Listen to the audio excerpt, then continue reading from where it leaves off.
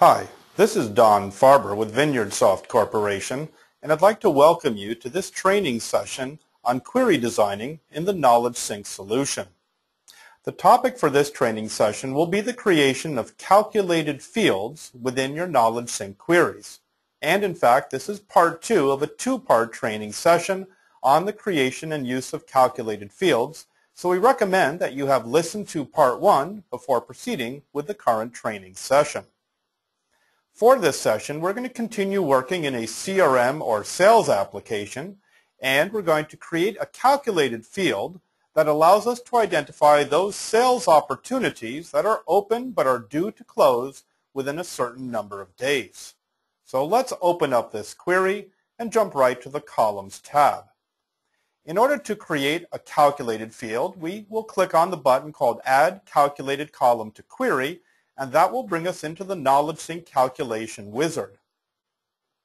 Now, although you can manually type in simple calculations such as add, subtract, multiply, and divide right from the calculated column workbox at the bottom of this window, for more sophisticated calculations such as date-based calculations, we provide you with a number of pre-configured calculations that you can choose from. And if we scroll down this list a little ways till we see a number of calculations that start with the word dateDiff, we can find one that calculates the difference in days between two dates. And that's exactly the calculation we wish to perform in this query. So we'll double click on that calculation. KnowledgeSync automatically puts in the start of this command down in the workbox, and now we have just 2 steps left. And those steps are the identification of the 2 fields that we wish to perform this calculation on. And when you're doing a date-based calculation, it's always important that the first date that you choose be the older or earlier of the 2 dates that you wish to compare.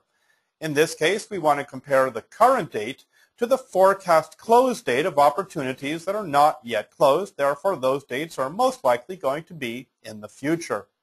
So the first date that we're going to choose will be the current date. So I'll go down to my list of date variables and choose the current date value. Do note that this current date value assumes that you're using a date format according to the regional settings of the server on which KnowledgeSync is installed. Now there are some applications that hard code dates in different formats, such as the one you see just beneath where it starts out with YYYY for the year, followed by MM for the month, followed by DD for the day. So do check to make sure you're aware of the date format that the application you're monitoring stores its dates in. Now, having chosen the current date as the earlier of the 2 dates, I simply need to finish by choosing the other or later of the 2 dates, and that would be the opportunity's estimated close date. So I find that field under my list of database columns, double click on it, KnowledgeSync puts it into the appropriate place within that calculation, and this calculation is now done. I can hit my OK button and return to my Columns tab. If I scroll down to the very bottom of my columns, I will see that the newly created calculated column now shows up as the most recent or last column. If I wish to go back into that column to view it or edit it, I can simply click on the list button that appears in that field. However, I'm satisfied with the format of that calculation, but I do need to change the customized name associated with that newly created calculated field. And in fact, let's have this field called days underscore till underscore close. Now, at this point, it's a good idea to preview the result of your query to make sure that your calculation is working correctly. So I'm going to jump over to my Preview tab, and I have 3 matching opportunities. Let's find the estimated close date first, and here we have our estimated close dates of January 3rd, February 4th, and January 24th. And now, if we go to the very end of our list of fields, we should see KnowledgeSync's calculation for those days. And let's just move our fields around a little bit to make them easier to read. Days till close, 12, 44, and 33. Those certainly do sound like the appropriate calculations. Now, For the purpose of this particular query, we wanted to retrieve only those opportunities that are due to close within a certain number of days. That's the X days that you see in the query's description. What that means is that we also need to create a calculated field for filtering. So let's go to our Filters tab. Once again, click on Add Calculated Column. Let's find the appropriate date diff function. Here it is. We're going to compare the current date to the opportunity's estimated close date, and once again, say OK. Now, we only want to know about those opportunities that are due to close within a certain number of days. So we're going to say for this filter that the calculated value is, and we're going to say it is, let's choose less than or equal to, and then a certain value. Now, of course, we could hard code this compare value to be 7 days, 14 days, 30 days, or whatever is appropriate, but I prefer to leave it parameter driven. That will enable me to reuse this query in multiple events and have each event look for a different number of days as its triggering threshold.